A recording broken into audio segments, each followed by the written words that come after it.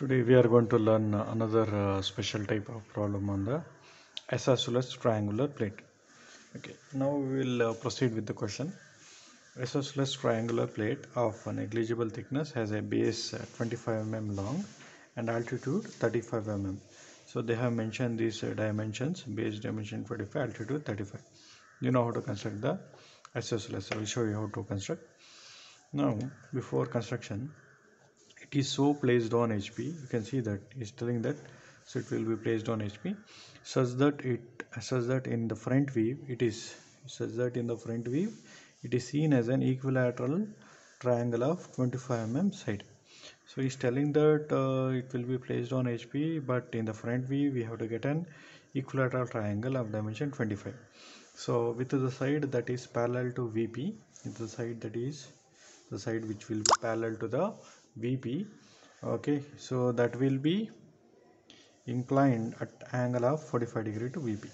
So you can see in this question they have mentioned only one angle of inclination, that is 45 degree to VP. So there is no angle of inclination to VP given. Instead of that, they are telling that with the side that is parallel to VP is inclined at 45 degree to HP. So second angle of inclination they have not mentioned. Instead of it, they have mentioned second weave. Okay, the second weave, it is an equilateral of dimension 25 and it is an front weave. Okay, and so in the front weave, so we have to get an equilateral triangle. So now, so before going to the problem, first we have to identify, is it resting on the HP plane or on the VP plane. So for that I'll be doing a trial. Okay, in trial 1, what we do, say this is our XY VP HP. Say we have constructed with the on the if we placed on the HP plane, what happens? Say this is our isosceles. Consider this is altitude. Okay, top view. So this is front view. Okay, now by inclining this, we'll get a here equilateral triangle. We will construct it.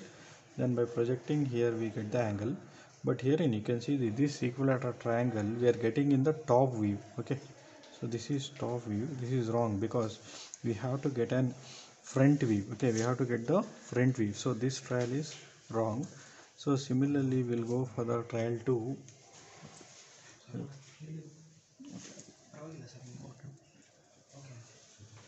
So we will try for the trial 2. You can see in this we will construct here. Okay, such that one of the corner touching the it is in the vertical plane, but it is one of the corner, it is resting on the XY line. If it is resting on the XY line, means it is touching on the HP also. Okay, it is placed like this. You can see this. Say consider this is horizontal plane, this is vertical plane, and we have placed like this. Okay, like this we have placed like this equilateral triangle. Say, so the equilateral triangle, it is in the vertical plane, but one of the edges, okay, corner, it is touching the base edge, it is touching on the XY line. On the XY line means it is touching the XY line. Okay, so that's how it is. Say this is the front view, then projecting downward we get the top view. Now in this position they have not mentioned the second angle of inclination, so we have to construct a triangle here. Okay, equilateral triangle of dimension 25. Okay, dimension 25 we have to construct. Then we have to, by proceeding like this, by taking this length, we can find out this angle of inclination. Okay, so this trial 2, it is correct because you can see this is equilateral triangle, so we are getting in the front view. Okay, and you can see that, so both the conditions we have to match. So it is so placed on HP such that in the front view, so we are placing an isosceles triangle in such a way that it is touching the HP plane. So how it is touching the HP plane? By placing on the XY line, we are making this one of the end touching the HP. So when it is inclined in the second position, it is seen as an equilateral triangle. Okay, so when it is inclined like this, okay, when it will be inclined like this, we are seeing an equilateral triangle of dimension 25. How it is means, say like this. So say consider this is our isosceles triangle we have placed like this, and in second position we are inclining. We don't know how much inclination. We are inclining an isosceles triangle here, but in the front we are getting an equilateral triangle, but we don't know how much angle. So that angle we are going to find out. Okay, So I'm proceeding with the question, so all of you carefully follow it. So this condition is correct, so all of you carefully follow. So first I will draw an XY line. So drawing the XY line is compulsory, okay.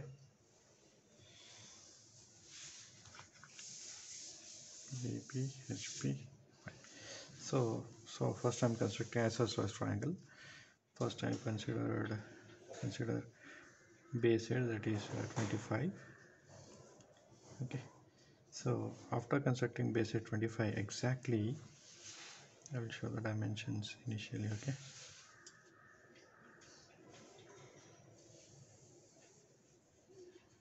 So exactly at the middle of this we have to consider a center point. So it is exact 25 means it is 12.5, somewhere here we get, okay, 12.5. To this 12.5 we have to mark altitude, okay, altitude of 35, straight line, horizontal line of dimension 35, exactly 35 you have to draw a straight line. Okay, then after drawing 35 you join this.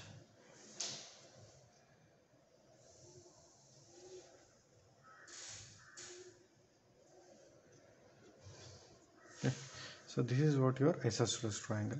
So we are giving the naming A dash, B dash and C dash. Okay, so when we draw the top view of it, so we'll get it on this XY line only. Okay, so it is A and B will be in bracket and C. So this is what the top view. But in this second position, angle of inclination to VP they have not mentioned. Instead of that they are telling we get an equilateral triangle of dimension 25. So I'll be drawing an equilateral triangle here by taking 25 dimension. Okay, so this problem is a little bit different, that's why we call it as an equilateral triangle, special type of problem. Okay, so we know how to construct equilateral triangle.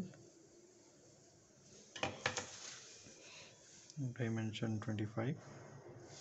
So in this problem they will be not mentioning one angle, instead of that they will be telling one view. Okay, so in this we are getting a front view. Okay, front view. So in the front view we are getting an equilateral triangle. Okay, so it is A dash, this is B dash and this is C dash. So this is a equilateral triangle, but we need to find out how much inclination we get it here, how much tilt we have to do this isosceles triangle such that we get a equilateral triangle here. Okay, for that I'll just drawing an projection line here. Here at this point I will take a reference point here, A of B, then measuring this line A to C. I'm measuring this length A to C, measuring this length A to C. I'm going to cut the arc. Okay, so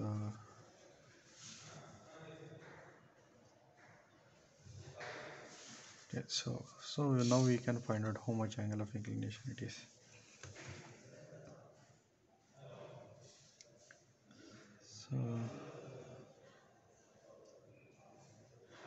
herein I'm getting around 50 degree. You have to get 52. Okay, 52. So I'm getting 50 degree.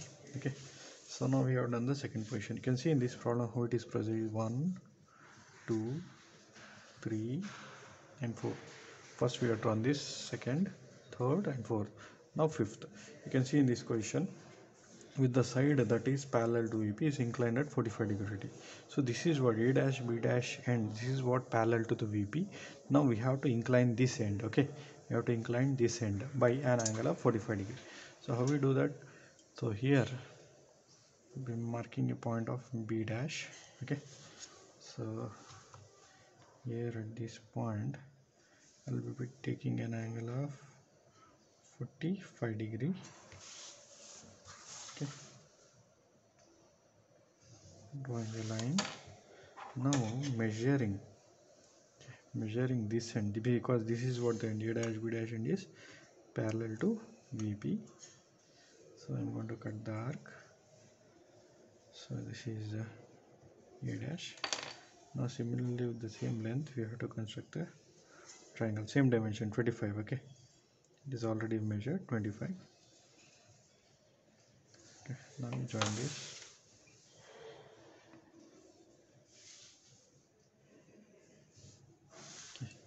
can show the angle here. It is 45 degree.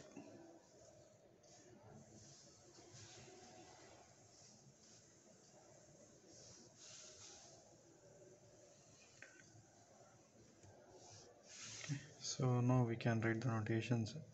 So here I am get A, and this point is B, and this point is C. So join it. Okay, so this is how we completed this fifth, sixth. Actually, this problem it is proceed like this. Okay, like this in the arrow direction. Say first we constructed this second position, third, fourth, fifth, sixth. In this problem they have mentioned only one angle, that is angle of inclination to HP. They have not mentioned the angle of inclination to VP. Instead of that they have mentioned one V, that is equilateral triangle of dimension 25. So this is all like this. Okay.